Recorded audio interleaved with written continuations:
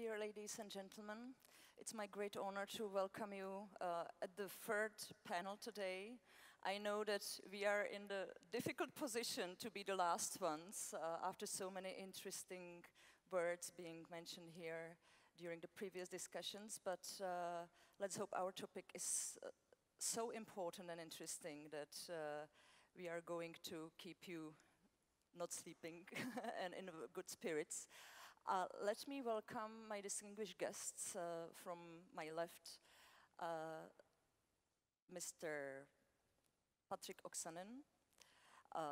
Patrik Oksanen is a Swedish award-winning editorial writer and author. As a political editor in the Mid-Media News Group, he has covered the downsides of the information era and how both states and extremists are using online influence in order to suppress free speech and undermine democracy. He's been widely quoted by worldwide media such as New York Times, Newsweek, as well as being attacked by Sputnik News. Welcome, Patrik. Thank you. Mrs. Lenka Bradáčová, is a Czech lawyer and prosecutor who's been a high state attorney in Prague since 2012. She graduated in law and jurisprudence at the law faculty of Charles University. From March 2008 to April 2014, she served as president of the Union of Prosecutors of the Czech Republic. Lenka Bradáčová takes part in many teaching activities, for example, through the Judicial Academy of the Czech Republic and the Police Academy of the Czech Republic. Welcome. Mr. Bob Kartous is an analyst and spokesperson of education think tank EduIn. He has been a regular educational commentator in many Czech media. Besides that, he is editor of Czech critical internet daily Britské listy and is a spokesperson to Czech Elves, voluntarily founded group of professionals who try to fight against disinformation in cyberspace. Welcome, Mr. Kartous. And Ms. Lyudmila Savchuk. She is a Russian journalist and social activist. She began her career as an independent journalist in St. Petersburg and was an active participant, organizer, and press speaker of public activist movements. After spending a year studying the activity of proclaiming bloggers and commentators on the internet, she began working at St. Petersburg Troll Factory in 2015, pretending to be an ordinary employee while in fact conducting an investigation into staff. In 2 months, she gathered valuable material on work of the paid-for commentators worrying against ordinary internet users. She published her findings and she now gives lectures and spreads information about this issue internationally. Welcome, Savchuk. Our topic is very wide and quite complicated. It's the fight against disinformation, the digital media era, and our role in it as public servants, as journalists, and as ordinary citizens as well. First of all, because not all of you do this professionally, some of you have the disinformation, fighting of disinformation as maybe like a second job or even a hobby in a sense. I would like to ask you, what drives you personally to fight against disinformation? In what way do you find it important, maybe for yourselves or generally? And are we in hybrid war? Because some people say it's not a hybrid war and we should not use this expression. So maybe, Patrik, if you can start and we will follow from your left. The importance of this issue, I would just state it very, very simple. This is defining the word in this century and what kind of word we will live in and die in later. It's not more and not less than that. And on your question about hybrid warfare, you can call it whatever you would like to, but the lines between war and peace in the information era is blurred, and we see this on the global level right now in a scale that we haven't seen for many years. maybe when I'm still with you, you in your resume and CV wrote that you were attacked by Sputnik News. Maybe can you just clarify this? In what way were you harassed? I have been targeted in several ways, but the thing with Sputnik, and I think that this is a very fun story because it says a lot about how this information is working. Sputnik took a quote from the foreign minister Sergei Lavrov and used that quote in order to attack me and state that my writing was ludicrous. And it is correct that he said that, but he said that some 3 months before in a total different context than I wrote my column.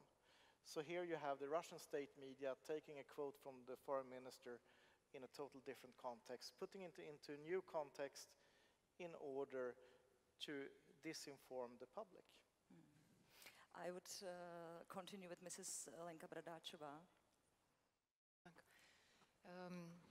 Já si dovolím mluvit Let me take this opportunity and speak in Czech, and I think because I want to be very precise, I think it is necessary for me to express myself in Czech because I'm going to speak about law, and I want to be very, very precise and specific. In the course of my practice as a public prosecutor, I came over a problem several times, a problem which I saw as a key and essential problem. It was in a context of analyzing information and messages on social media, on the internet. And because the space or the environment of social media has a very different situation when it comes to obtaining evidence and when it comes to violation of privacy and protection of privacy of correspondence, we were confronted with a particular difference and purpose of laws and regulations which set certain obligations for traditional media on one hand, and then media of this new type, let's call it that way, but this new media will be quite commonplace within several years, and they have when it comes to their rights and obligations, there are major differences. For me, it is quite key and essential that the traditional publishing houses, which publish printed media but have also presence on the internet, also informed through these modern means of communication, these media are subject to very specific rules which had existed for many years, and that's the Press Act. And the Press Act,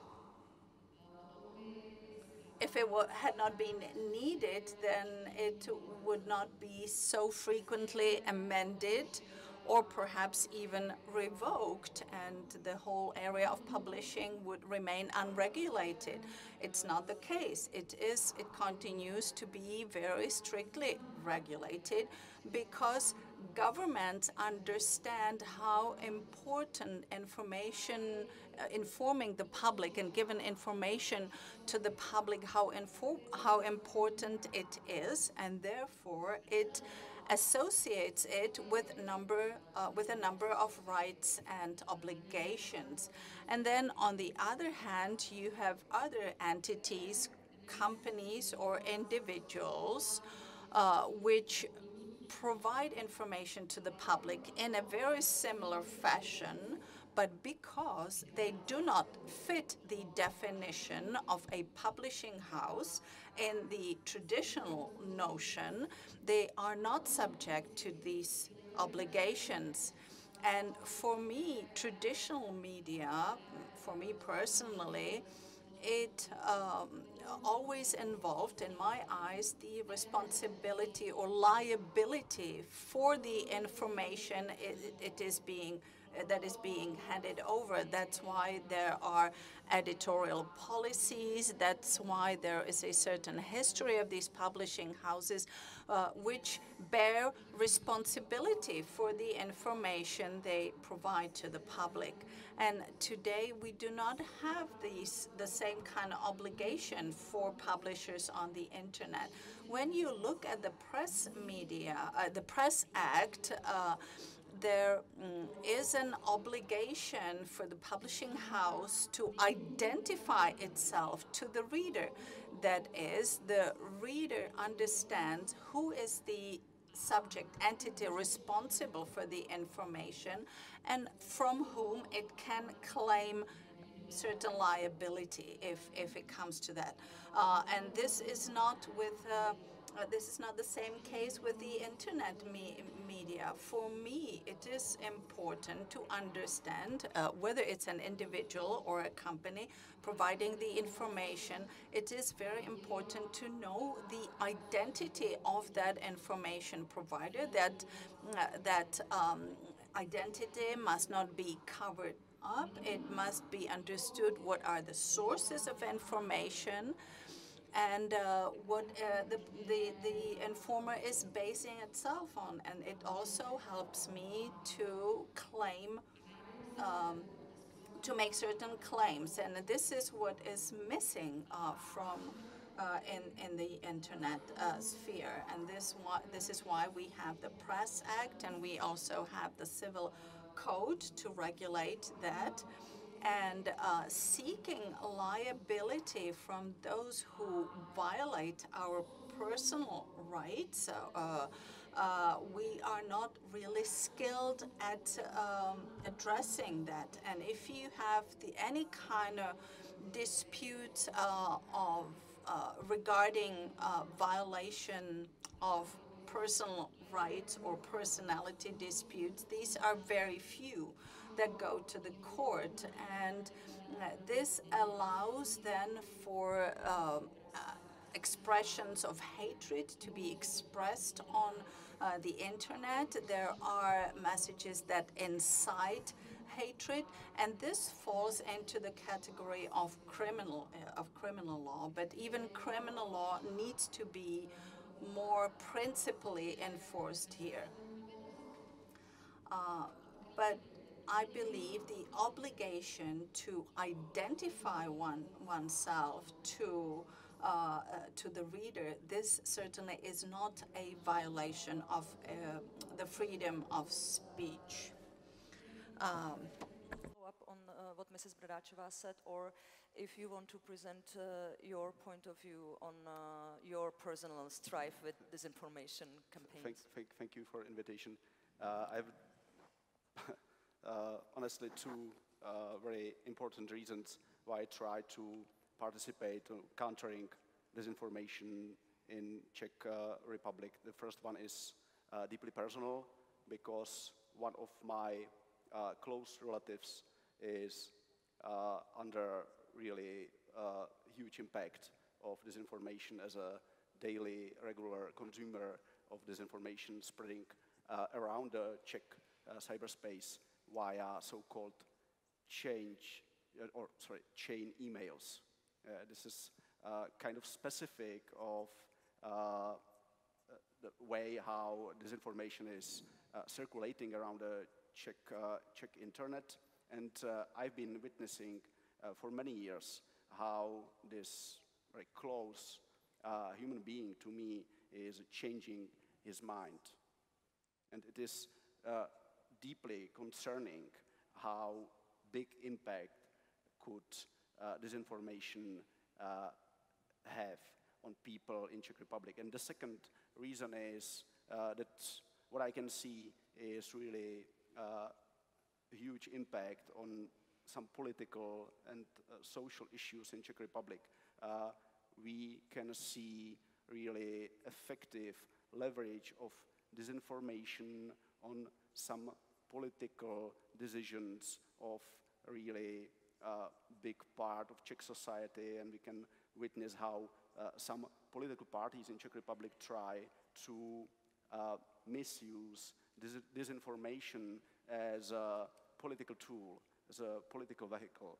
And this is the second really important reason why I am really convinced that not only me or Czech elves, as said, voluntarily created group which tries to fight against the disinformation, that we need to do something more and to stand up against disinformation, against the impact it has on social, political issues and perspectivity of not only Czech society, but global society. Those are two reasons why I try to do something. Thank you very much. And if we can hear Ms. Savchuk.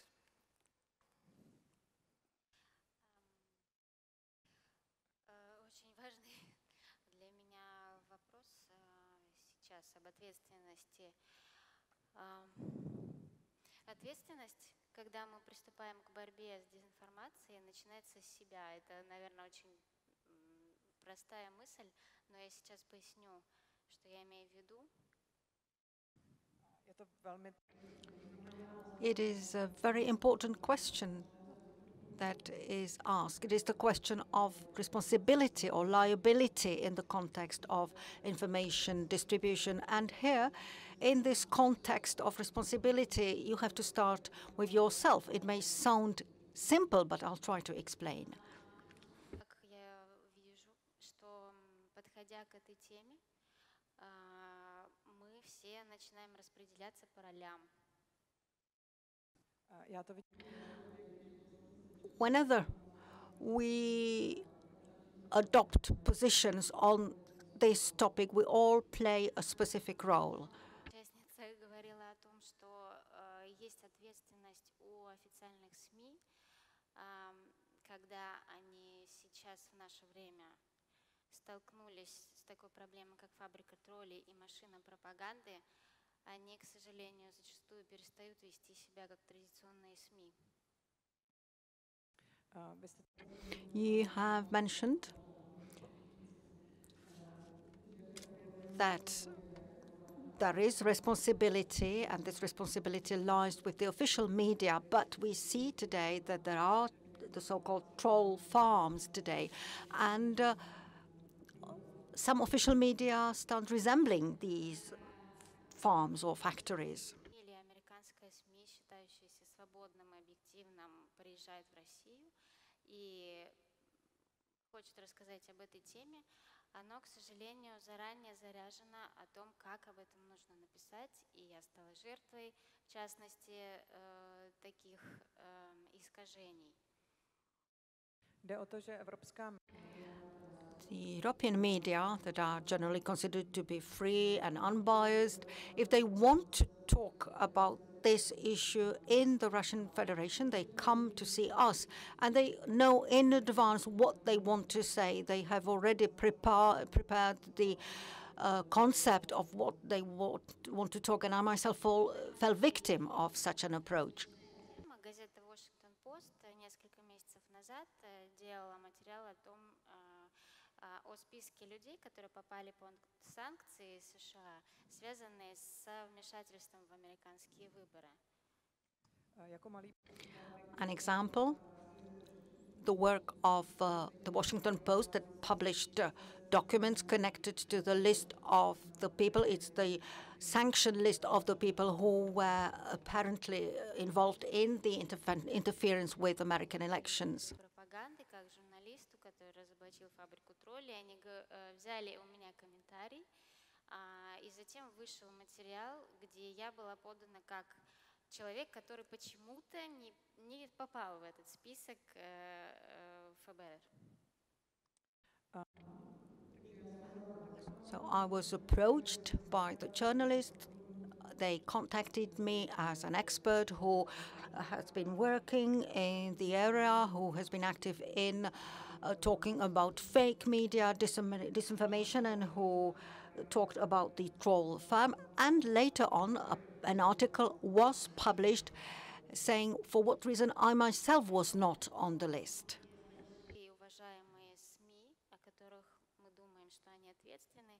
они, к сожалению, оказались вовлечены в эту информационную кампанию и стали частью этой огромной дезинформационного облака. Many publishing houses that are presented as the official media, not the disinformation media, however, are in the middle of the campaign and become a part of disinformation campaigns. Поэтому, подходя к этой борьбе, нужно спросить прежде всего себя, для чего я это делаю.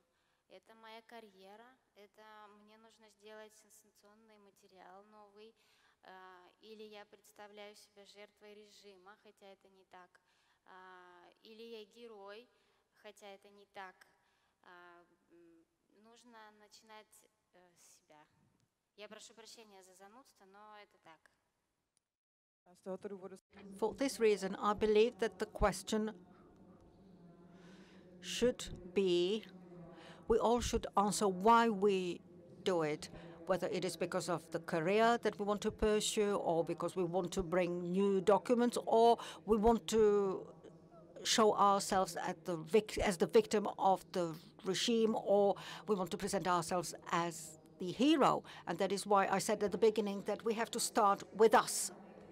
Quite nice 3 lines of responsibility, our own personal responsibility, responsibility of states and Western democracies, and responsibility of traditional media as well, because as Lyudmila hinted, that it's actually not just we can't blame everything on alternative media and trolling farms, because the disintegration of societies definitely is much more complex than just some trolls writing their posts on the social media somewhere in St. Petersburg, for example. But Lyudmila, I would like to ask you one more thing, because you are the only actor, or like you are the only person here who has really gone inside. And I don't think that it would be fair for our audience to miss your private experience from the troll farm, which you infiltrated in St. Petersburg. So maybe if you could just summarize or shortly explain us how it works, in what way is it effective, and what are the aims? If you were told, for example, you have to write this and this amount of posts, but also what was the aim, if there was some kind of direction in which you were told to go?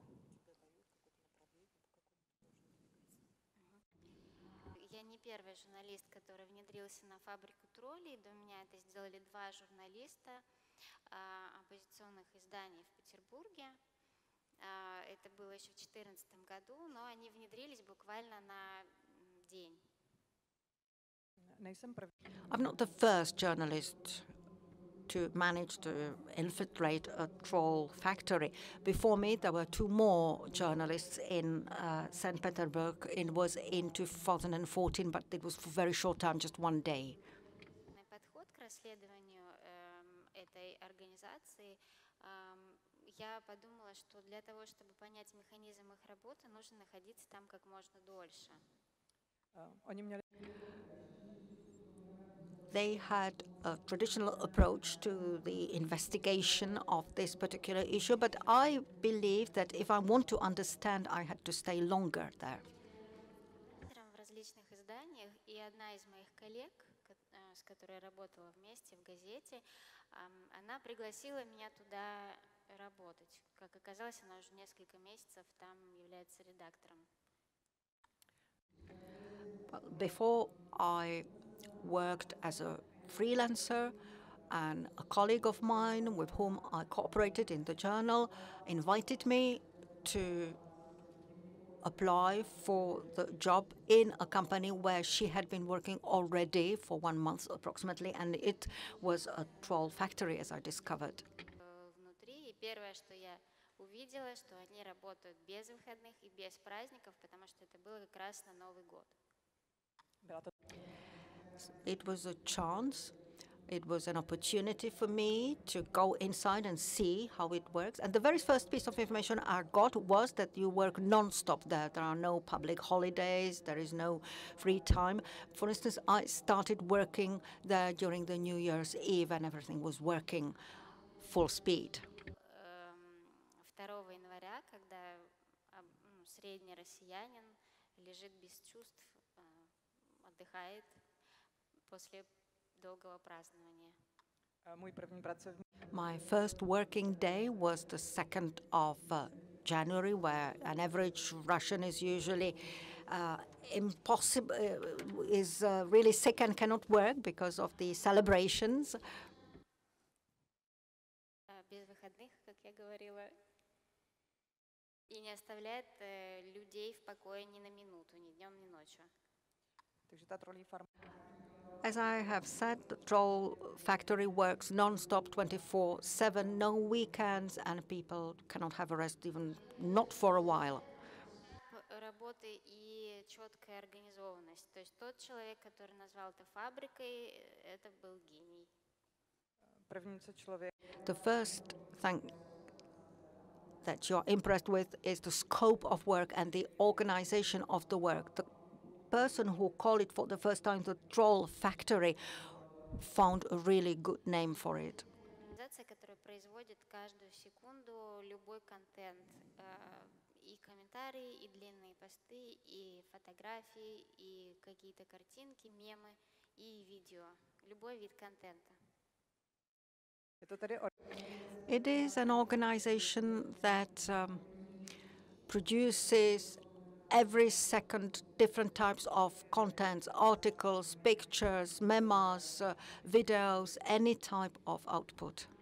Инструкция, которую получает тролль, приходя на работу, это то, что его текст, то, что он пишет или рисует, должно быть похоже, как будто это обычный человек пишет. То есть тем более человеческий, смешной, забавный или грустный пост, тем лучше. The first instruction a troll, an employee, gets, whether you write or create any type of content, is that it must be ordinary, it must be human, it must be fun, it must be sad, it must be emotional. Фабрике или на любой другой. Он может придумать себе пол, имя, страну проживания. Он может быть американец, украинец, россиянин, чех, кто угодно. And the employee can invent his or her identity, name, sex, nationality, address, whatever. Программу, которая скрывает его местонахождение. And the first thing you do once you arrive is that you switch on your computer, and automatically a program protecting from localization is switched on too. Похоже, как журналист в обычном СМИ подконтрольном администрации, он получает задания, технические задания. A troll works very much like an ordinary journalist in a journal that is regulated. In other words, he gets or she gets technical job descriptions. О чем писать, как писать и какую мысль нужно внушить читателям. In other words, the information the troll gets is first on what topic, how it should be written, and another important element is that the troll knows in advance what message should be provided to the reader. Писать нужно, во-первых, как можно более завуалированно и как можно более просто. And the colleague who invited me to come instructed me that it must be simple and natural. О США или о Европе нужно писать только плохое. Если ты говоришь о Владимире Путине, нужно его расхваливать. Соответственно, если ты пишешь об оппозиции, ее нужно поливать грязью. In other words, if we cover the US or Europe, it will be only negative. If we write about Putin, it will be always positive. And if we cover the opposition, we have to point out all the negative points. Там создавался сложный аккаунт, над которым работала целая команда людей. I joined a team that had quite a difficult task. It was a whole team that focused on one task. Экстрасенсы, магические люди, которые умеют гадать, видеть вещи, сны, предсказывать будущее. In Russia, the Russians like people who have some supernatural capacities, the people who can predict the future and so on. Присутствуют какие-то странные люди, которые умеют совершать чудеса. Есть целые передачи длинные, долгие во времени с присутствием таких людей. In our TV, it's quite common that you can see strangers who can make miracles, and it's broadcast in our media. Это был аккаунт от имени женщины. Ее звали странным именем Контадора. Я не знаю, кто это придумал. Она жила в Петербурге и постоянно совершала какие-то магические ритуалы. And the common task we had was connected to a woman called Contadora. I do not know who invented the name. A woman who was supposed to live in St. Petersburg, and she was someone who was able to make miracles. И совершить, например, ритуал на удачу в бизнесе. And, for instance, anybody could visit her and went through a ritual with her in order to become happy and successful. Or, for instance, people could turn to her and ask for advice. For instance, does it make sense to move to a European country? В таких случаях, что к ней приходят люди, и что она каждый раз отговаривает людей переезжать в Европу, так как Европа в опасности, там все очень плохо, и только в России здесь можно спокойно и благополучно жить. And Contadora very often told that very often she's contacted by people who ask, should we move to another European country? And repeatedly she would say, no, definitely no, do not go to Europe. Europe is in danger, and the only place where you can have a happy life is Russia.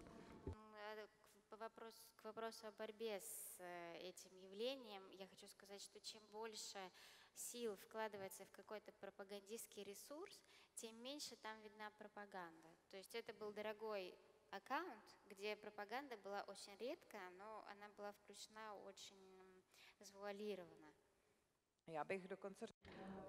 I would even say, if we talk about the fight against this propaganda, about this phenomenon, I would say the more effort and money is directed there, the less we see the propaganda there, because the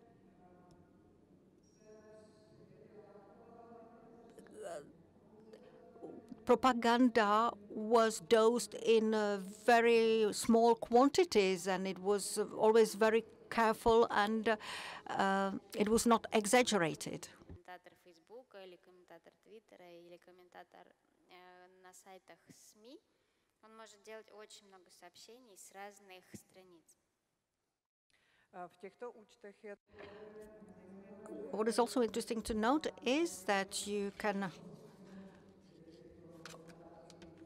become owners of many accounts. You can work on Facebook, on Twitter, on many other platforms, and you will always have a different identity. Who is paying for those trolling farms, officially or unofficially?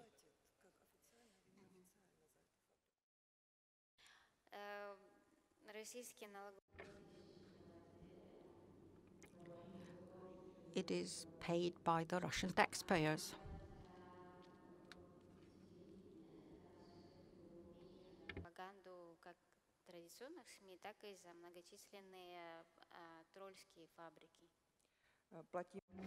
We pay not only for the public TV, which is the traditional medium, but we also pay for the numerous troll farms that we have operating in Russia. В интернете был выложен большой пласт документов, показывающих, что эта фабрика получает инструкции из администрации президента и оплачивается оттуда же. On the internet, there was also a whole package of documents showing that this specific troll factory is controlled from the office of the president and paid from his office. It's like they keep denying that there would be such an existence of something like trolling farms. Maybe Bob would like to react on that as well. Yeah, I think that it's absolutely obvious that the technologies are more or less the same. If you compare this witness, the eyes witness from Russia and the Czech Republic, what differs? It could be the content of disinformation. Some of those disinformation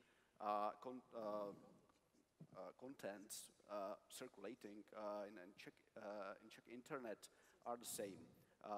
Reason is really clear, because there is a kind of small injection from the side of the Russia trolling apparatus into the Czech cyberspace, but it is effectively spreading around by the people.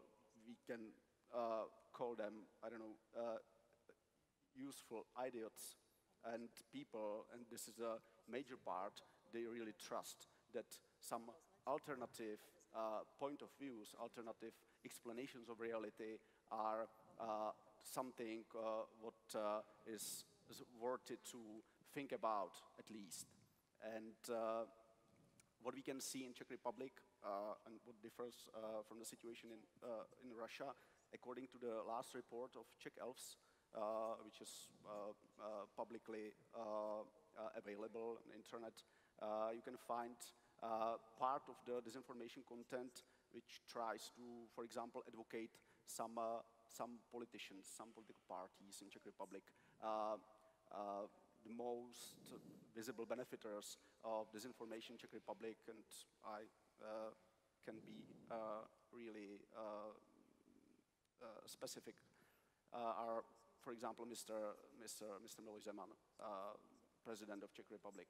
But you can find plenty of disinformation contents which try to advocate, for example, the Prime Minister Andrej Babiš in his politics, in his confidence, in his personality, and this is kind of mixture of disinformation which creates really big chaos.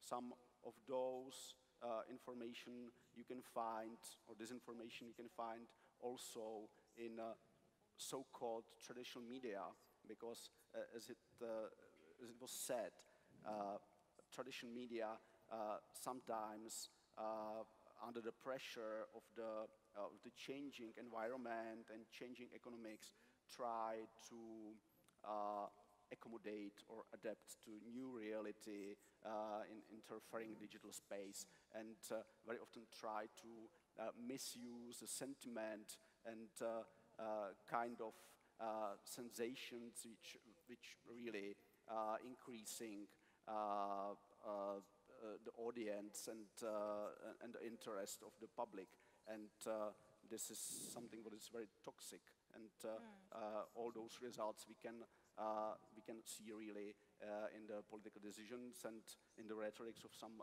political parties, because many of them, the populist ones, but also some personalities in so-called traditional political parties, they try to really surf on this wave of disinformation and on this wave of information chaos. Well, from my point of view, as a practicing journalist, I take part of the blame as well, like for us, the traditional media, because I think that with the with the new digital media as such and social media, we kind of, and you are mentioning the economic pressure, you know, because media, instead of basically becoming analytical, they want sexy articles, you know, like that is connected with the economic economy of the media. And everything is so fast, and the media nowadays, they actually press their reporters to be active on social media and to post their comments non-stop, basically. It's not just writing or reporting, it's you have to be online and post your comments on social media, which I think, personally, is in a complete like opposition to what a journalist or traditional journalist is supposed to do, because you have to find out facts, not just comment on everything immediately. That's more about emotion and not about facts and analysis, right? So I think that, yes, in that part we are to blame. But what is interesting, especially for the future, and maybe I would like to ask you, Patrik, how do we, because Mrs. Bradáčová mentioned that she thinks that the line between the traditional media and the alternative media is going to be more blurry, and maybe in coming years they will become the same platform, you know, like people will simply choose, I want this or this or this. Alternative media might not have the label which they still have, at least in some circles, as being something like, you know, they are like not to be trusted. So what do you think the traditional media should do? What is their fight for the future? I do agree with you that the traditional journalism have problems in this. And what we are seeing is that the core of the context of truth is under attack in this new media landscape.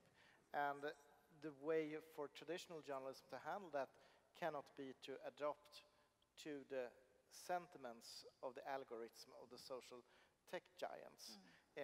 Instead, I argue that we need to go back and strengthen the ethics, the quality, rules, etc., of journalism, and being more transparent in these methods, and also state that in a new way to the readers. And here is one thing that I think is sad about quick journalism today, and that is the rewrite. You make a story of another journalist story who might have done a story on a story. Yes. And basically what you're reporting and saying in your reporting of the rewrite is, hey, I have no clue of anything of this, but it sounds good, so read this on your own risk.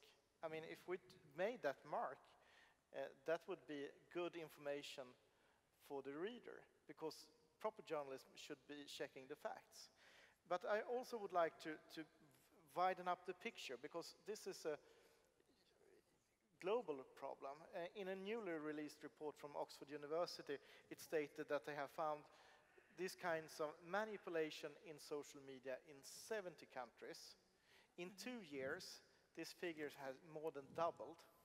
And we're seeing this happening very quickly now all around the globe. And I mean, the reason is simple, because the algorithm, they support the anger, the disgust, and the sentiments of the people, not the balanced, perhaps moderate view. And it does not support facts, because it's, I mean, the truth is usually dull. The lie is more exciting. And in this, you also see the increase of actors using these methods against other countries. This report states there are 7 countries using these methods on others. Russia is, of course, one of them, but it's not about the US election. We have China as well, now increasing the footprint.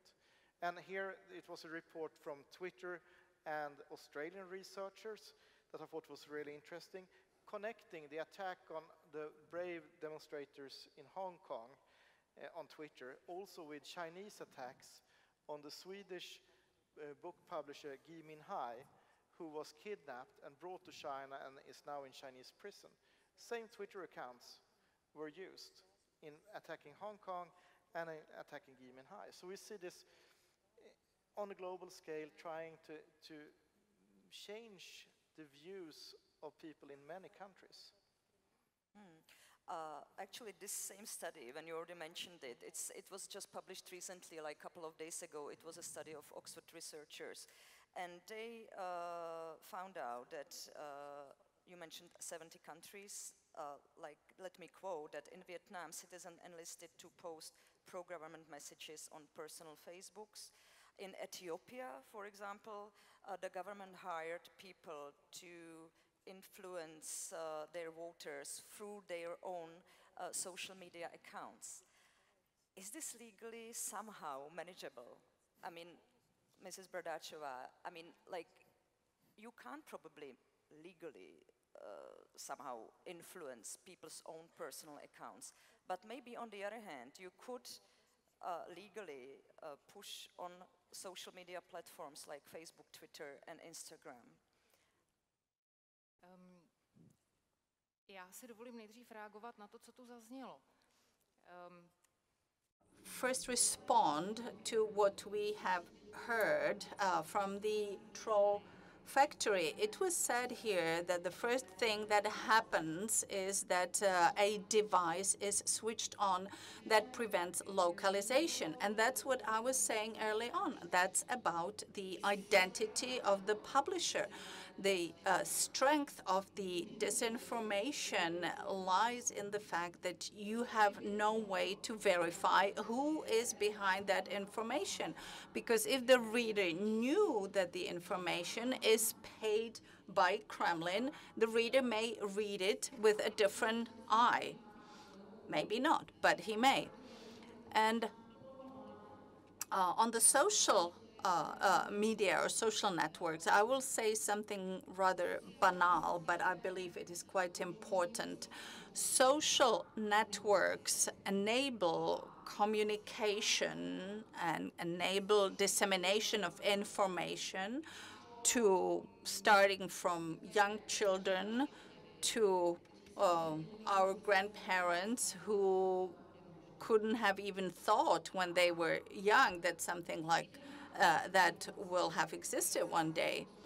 And the information that is spread through this network is viewed differently by the old generation, and for the future it should be, and the young in the future should be also viewing it differently. And there is a role of education and rearing. If we tell children when they are young that they cannot run across the road because they may be run over by a car, they also need to be taught that there are certain rules and dangers inherent in the cyberspace, inherent to the cyberspace.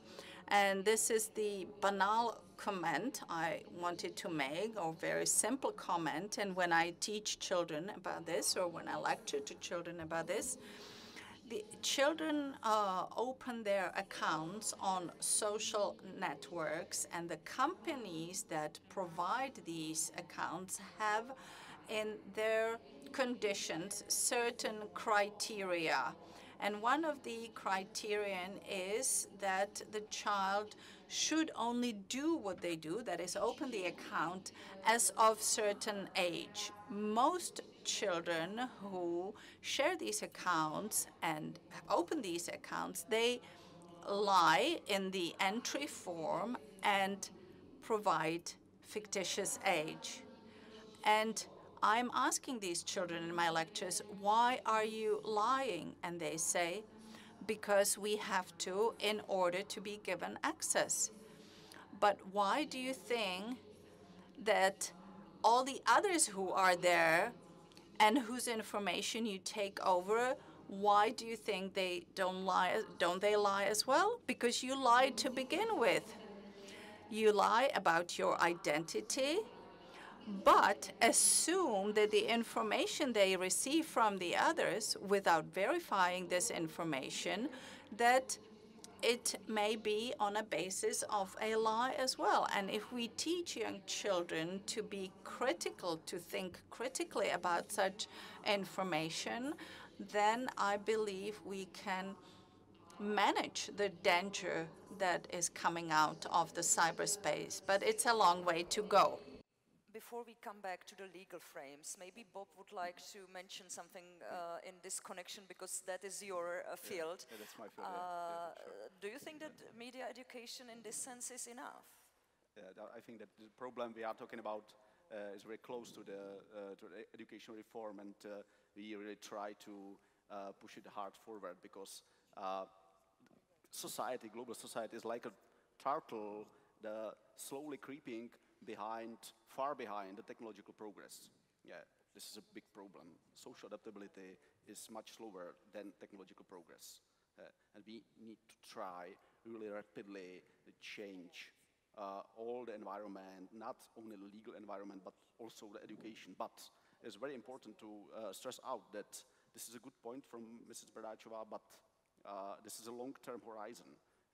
If we are talking about education, and change education, we can expect some results in the horizon of decades. That means that if in absolutely ideal situation, we are able now, today or tomorrow, change the curriculum of education, of public education, okay, but we can find the results 20 years ago. And this is a long-term horizon. In short-term horizon, the only way how to resolve this problem is try to push those who are responsible for the distribution of information and disinformation too, for really significantly higher responsibility.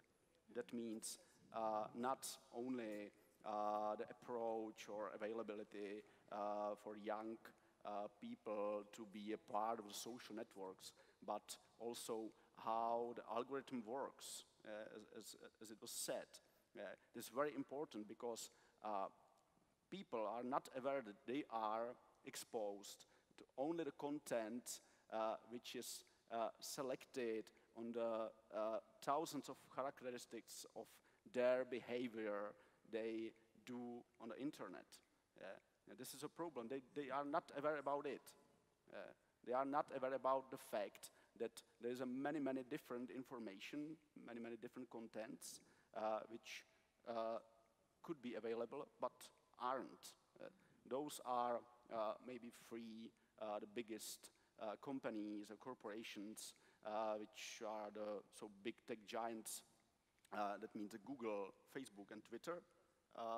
European Commission has been trying to negotiate somehow the code of practice, code of conduct with those big technology companies. But what I can see, the progress is very slow. It's not effective enough. And what I can see from the side of those companies, this is something like an attempt to play two games at the same time, to be very polite, very cautious in negotiations with some big international bodies like European Commission or, I don't know, US government, but at the same time they do really less to change something in the digital environment, to change something towards to better control around who is a producer, who is a distributor of this information, and this is just only because of they are really fear that it will somehow affect their revenues. Thank you very. We have like 15 minutes left, and there's still so much we have to go into. But Mrs. Bradáčová, you wanted to just follow on Mr. Kartous. But 2 minutes. like maybe I still will add to your question, because it is a question for you as well.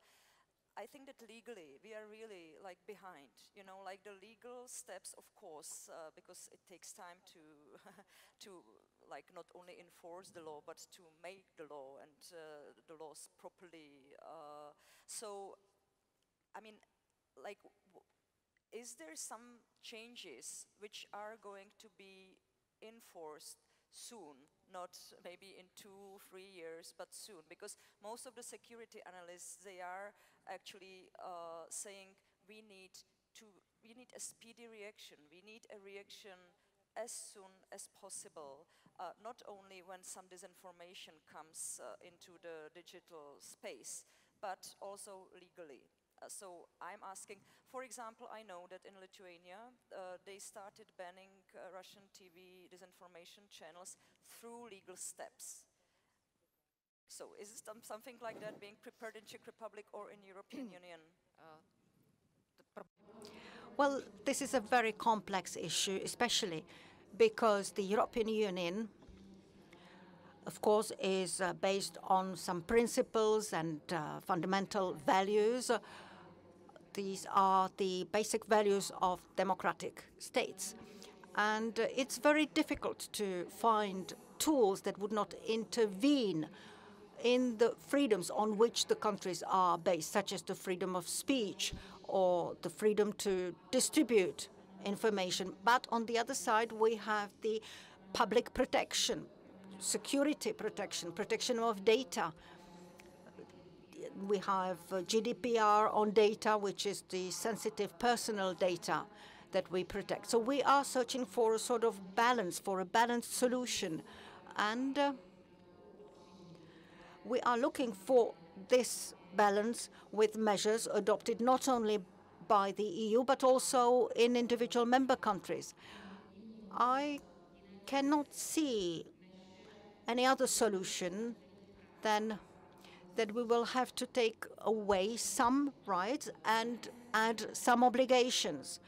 Well, on the one side, we have the possibility to block some sites or platforms or portals or servers.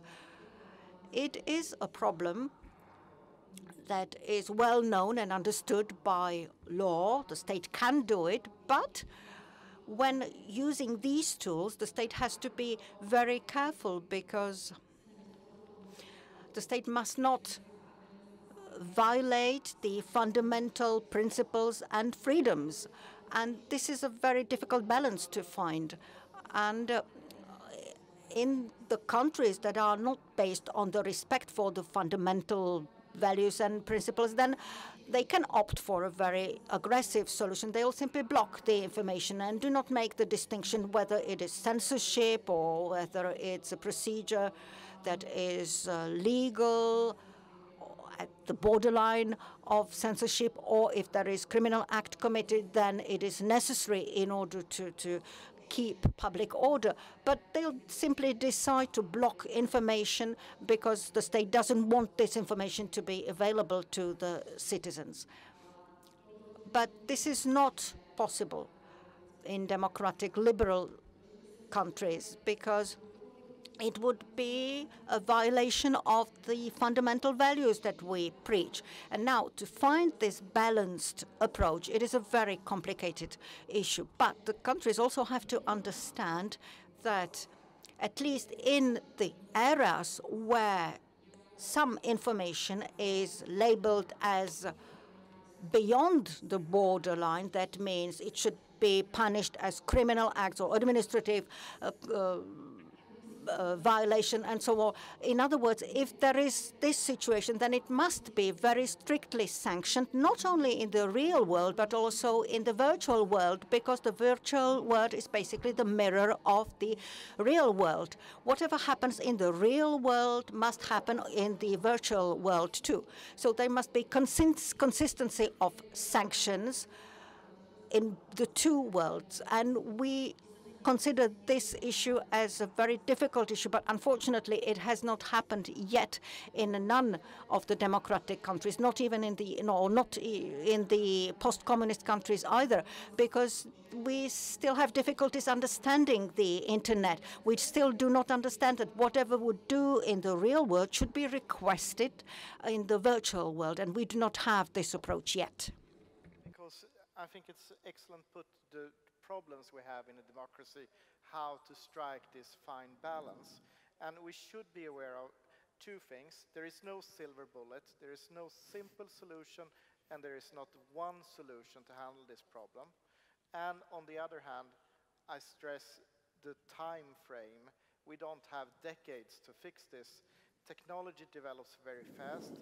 Artificial intelligence is coming in a higher speed. And we also have deep fake. That's the concept of a video that is not actually taking place. We could make a video from this conversation and we are all praising Mr. Putin and Xi Jinping, some of the great leaders of the world.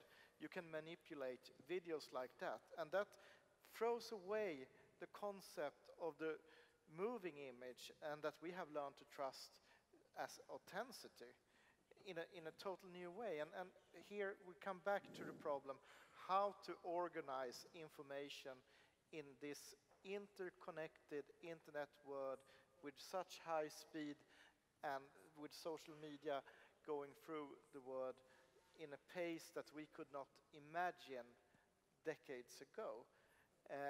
And that is the key issue to solve, together with the personal responsibility, together with enforcing the law when it comes to hate speech, etc., etc.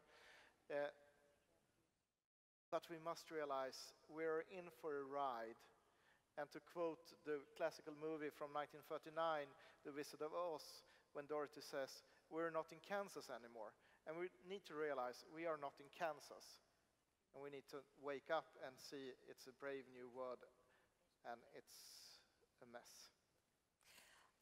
Just to give one more questions from the oh, sorry, you wanted to react to this. To je jenom jedna poznámka. Just one remark, thank you. I think that in the post-communist countries, the issue of conflict between the possible restriction of the fundamental right of spreading information and the other notions such as public security and public order, the issue here is probably more sensitive than in the other member countries of the EU. I'll give you an example. The Council of Europe countries implemented in their legal framework, in the penal code, a tool that makes it possible for the police of each of the state to block specific content, to make the distribution of specific content impossible on the internet.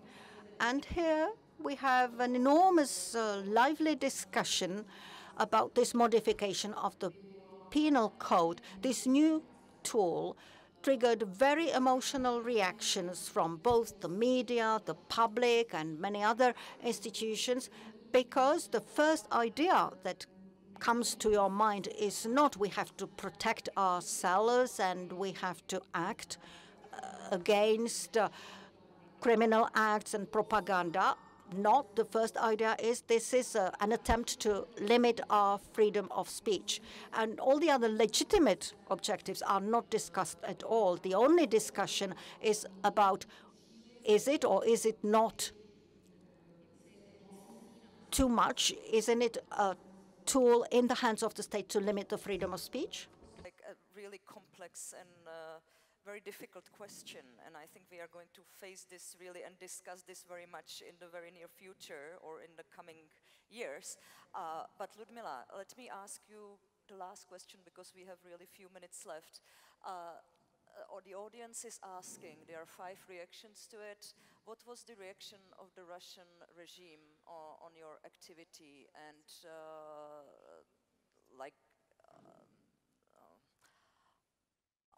writing about the troll farms? In connection to that,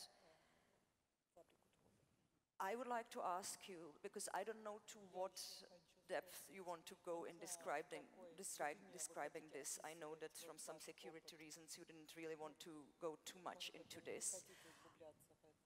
But I think that at least according to the future analysts of future of disinformation, they say that the social media and the future of disinformation is going to be much more personified. That each of us, when disliked by somebody or by some regime, could have their own personal troll, just trolling them personally and making disinformation tailored to a person. Do you think that this is going to be, or this is a serious problem? And as well, do you think that personal responsibility could work from the other side as well, that actually we would make the people who do trolling somehow sanctioned, that it could work as a punishment, kind of?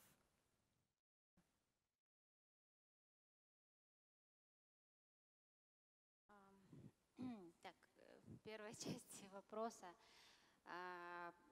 режим отреагировал еще больше информационной травлей, но уже лично меня, там организовывались целые кампании. Možná k té první části nejdříve, jak zareagoval režim. So the response of the Russian regime, there was a defamation campaign against me personally. That was the step number one. Все писали разоблачающие статьи обо мне, о моей извращенности, о моей, поливали грязью, как оно обычно бывает. A nebyla to pouze tedy ta trolí. And it was not only within this troll farm, it was Russia Today and other media that were,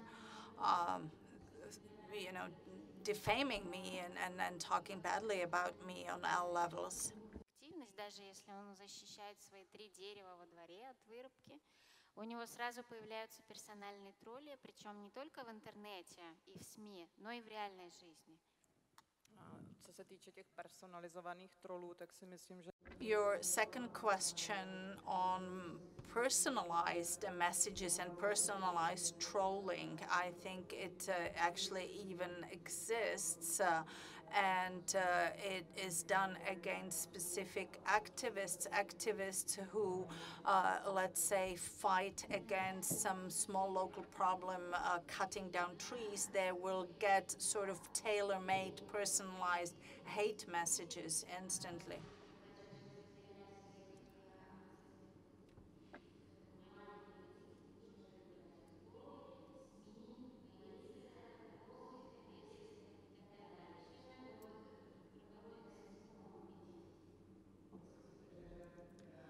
You certainly know that we had gubernatorial elections and also municipal elections in Russia recently, and whenever there was a person from the group of activists who wanted to be active in politics and run for an office, a machine started working, trolling, police arrests, defamations, and whatnot.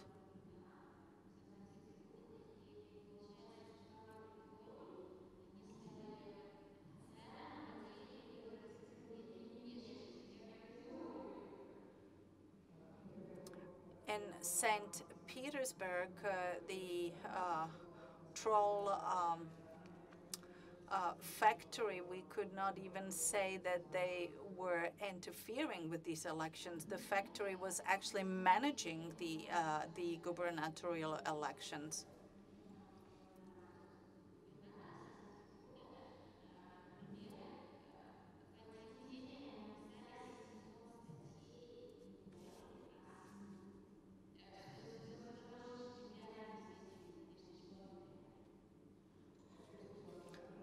By way of an example, I can mention an acquaintance of mine who wanted to run for the governor of St. Petersburg, and in one day there were 700 defamation articles, not only on social networks but in regular media.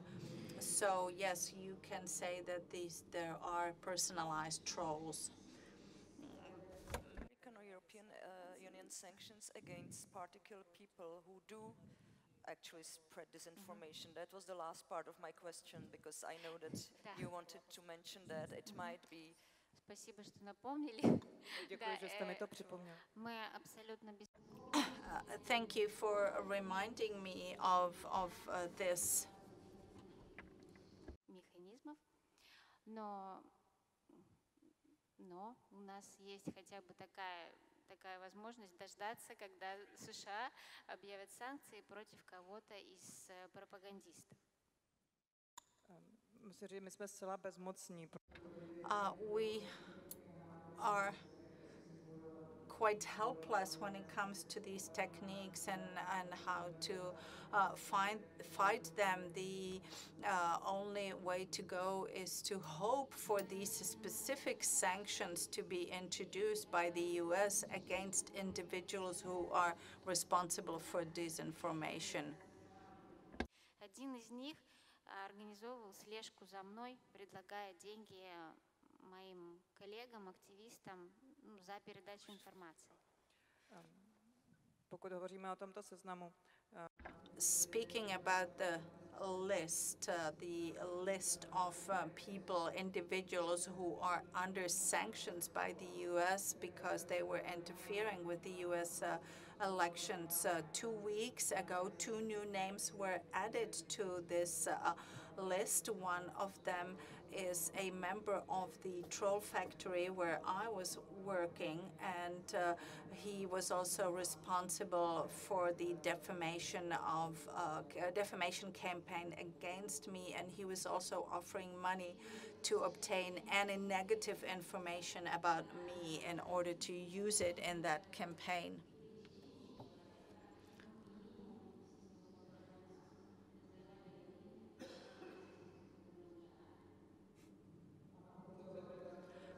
And going back to this personal responsibility, again, I think this is something that could help, that is uncovering the identity of the person, because this person was identified and publicly disclosed who it was, so that could help.